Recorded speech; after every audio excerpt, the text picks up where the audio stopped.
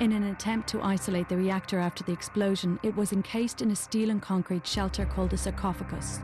In the years since, there have been growing concerns about its safety. Official footage bought by the Chernobyl Children's Project at Duncan's request shows the state of the interior in the year 2000. 5 years on, according to Professor Nestorenko, the situation has not improved.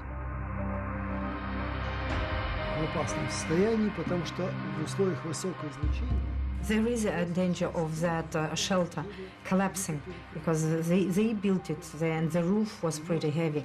And they say that if it happens, if the roof collapses, then all the substances there, they'll go into the air like dust and then will be spread with the wind. And it's going to be more serious one, not only 30 kilometers area, it'll be spread all over. And when it rains and all the water gets inside, it's very dangerous because the water could be in reaction with other elements. Надо строить очередной саркофаг.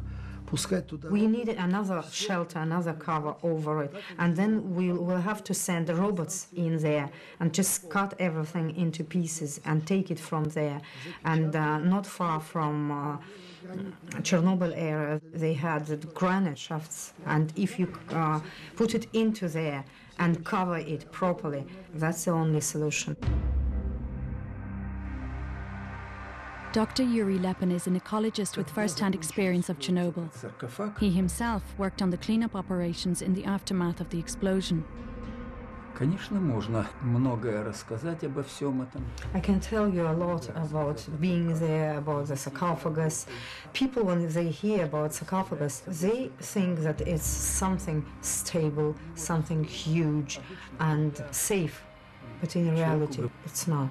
Это было в январе.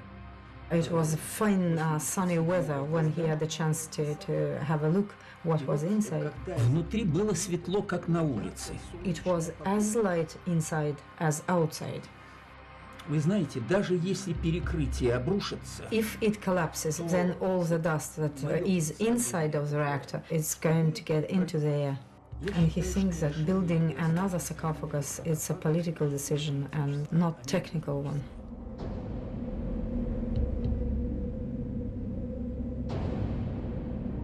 Funded by a group of industrial nations to the tune of $800 million, there are now plans for a new sarcophagus, a freestanding weatherproof shelter inside which the remaining parts of the reactor can, in theory, be dismantled safely. Dr. Lepin doesn't agree.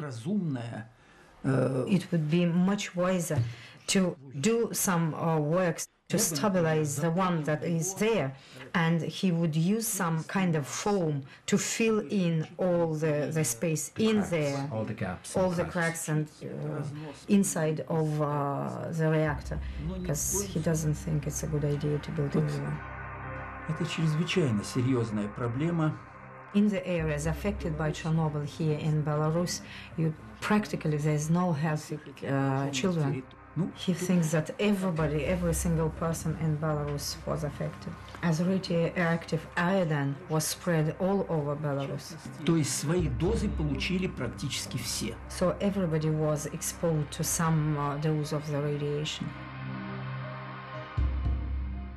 If you were to say one thing 20 years on from the explosion to people in Europe, what would you say? Ни в одной стране мира every single country where there's nuclear power station or nuclear energy, there were consequences of that. So I would like to say that we have to stop everything, all the work that is done with atomic energy. The legacy of Chernobyl will affect the people of Ukraine, Russia and Belarus for many centuries to come. No other region lives with nuclear contamination on such a scale. No other people have been affected so profoundly.